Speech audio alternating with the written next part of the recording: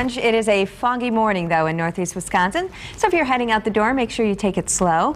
When will it clear up? Well, Pete has the details in our severe weather coverage. You know what? Things are actually getting better. Dense fog advisory was in effect up until a few minutes ago. Now it's been dropped for most of the areas here, all the way down to Manitowoc and Winnebago counties. Now areas to the south, Fond du Lac and Sheboygan County, and to the south still dealing with some fog. Now, just because there's not a dense fog advisory in effect, still visibilities are down to about a mile, quarter mile in some locations. You can see some areas around Manitowoc still near zero visibilities, and Wapaka near zero visibilities. So our high today will be 87. After the morning fog, we have a very warm and humid day, and 87 for the high today, 88 tomorrow. Good day, Wisconsin weekend meteorologist Doug Higgins is out in the fog this morning, but Doug, they have dropped the dense fog advisory, and I can kind of see from looking at you through our camera here kind of why.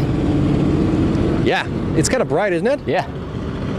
But it's a little hazy. So, and I was checking out a lot of our weather cameras we have, of course, always available on fox11online.com.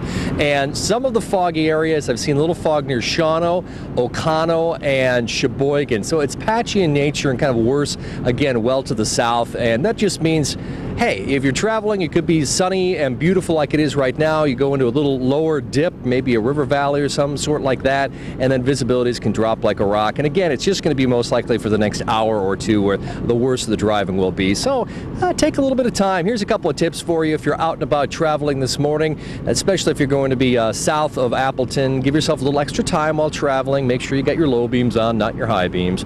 And of course, always give yourself a good distance between you and the car in front of you. But things are starting to improve, especially drastically here in Green Bay. And I was rather surprised, Pete, that we didn't see any more dense fog than we already have, because the winds are almost non-existent out. We've got brilliantly clear skies. And we just turned out to be a hazy day in Green Bay. But again, need to watch out for that patchy fog. I'll throw it back to you. The factors were there, and still a dense fog advisory for areas to the south. Thanks, Doug. From Fond du Lac and Sheboygan areas to the south, still a dense fog advisory in effect until 9 o'clock this morning.